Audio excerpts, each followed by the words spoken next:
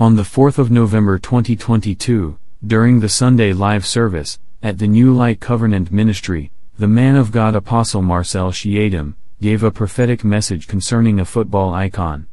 This were his words. Rise up on your feet and stretch your hand.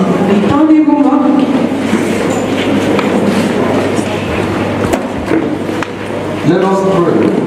Tendez les mains pour la prière.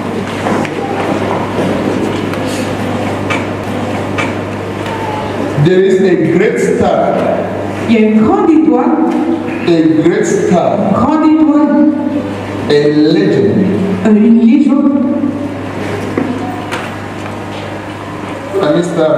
Somebody playing football. Une personne qui joue au foot. Someone has played football. That means someone who has contributed so greatly. Une personne qui a tellement contribué to the world of sports. Dans le monde du sport. Especially football. Spécialement le football. For now, there is nothing. Pour le moment, il n'y a rien.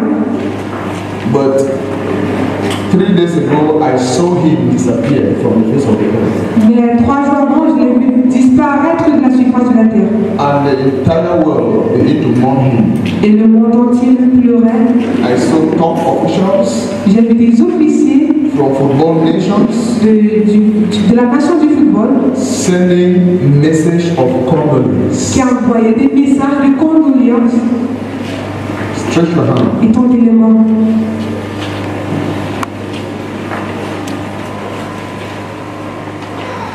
The legacy will continue to stop, but God wants him to come home. So it is approved by God that come home. Cela est approuvé de Dieu, rentre à la maison.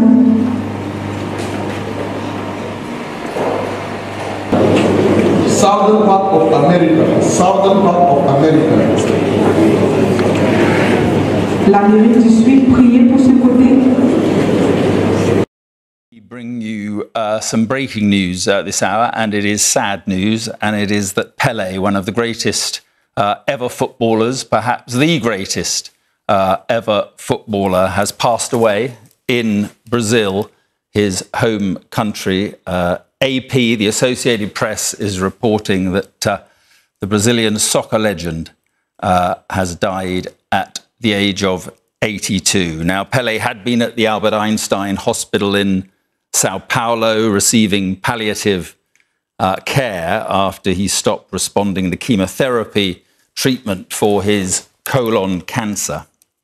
The 82-year-old's daughter and other family members have been at his side, but we are getting reports from the Associated Press that the Brazilian football legend Pele has died. Pele, whose full name was Edson Arantes do Nascimento, he won the World Cup 3 times with Brazil in 1958, in 1962, and most famously, perhaps, in 1970. And he is the only player to achieve that feat. And it is quite a feat. In 1958, in the World Cup in Sweden, he was in the squad at the age of 17 and became the youngest player ever to score at a World Cup finals. And of course, in 70, the first World Cup with colour TV coverage, he was brilliant. And his header that brought the great save from Gordon Banks, if you remember that, was one of the World Cup's iconic moments. And we are getting the sad news reported from Sao Paulo this evening that Pele has passed away. Right now, begin to pray. Maintenant, on va bouger, prie. For the nations.